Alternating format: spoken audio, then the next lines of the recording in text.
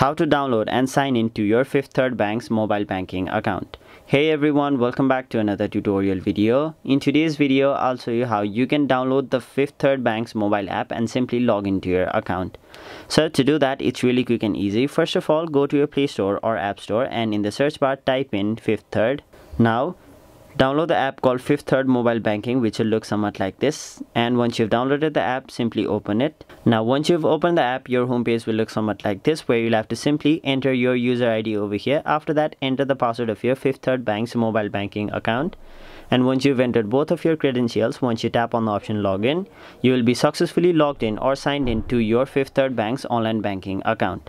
So that was it for this video. Hope this video was helpful to you guys, and if it was, make sure you like this video and subscribe to our channel so that you don't miss out on further videos such as these.